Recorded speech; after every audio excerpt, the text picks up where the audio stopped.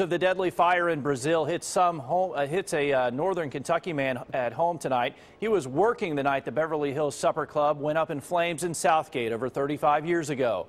9 on Your Side reporter Amy Wattis sat down with him tonight as he relived that night. She's in the newsroom with more. Amy.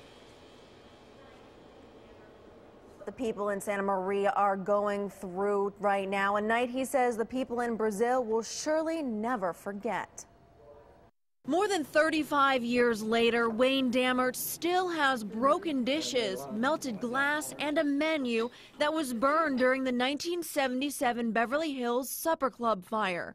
It's something that you'll never get over it. I did have a bad anxiety problem for a while on account of it, but I have some medicine I can take for that. Dammert was a manager at the club, working the night the fire took 165 lives.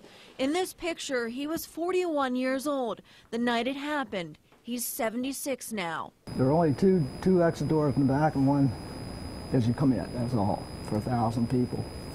And it just didn't work.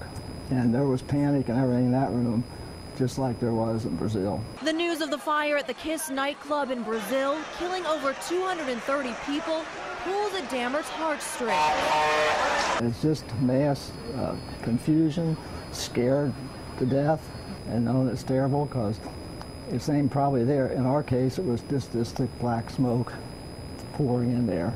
The people in there know that they're going to die. While looking through old photos and newspaper clippings from that day, Dammert couldn't help but feel frustration. Up there in Rhode Island, it was pyrotechnics.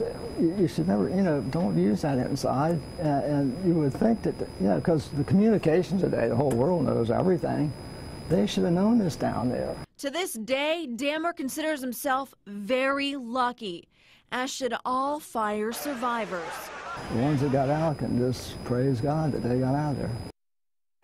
Dammert actually wrote a book called Inside the Fire. It's about his experience during the night of the fire at the Beverly Hills Supper Club. You can find out much more about that book on our website, WCPO.com. Bryce? All right, thanks, Amy. Turning now.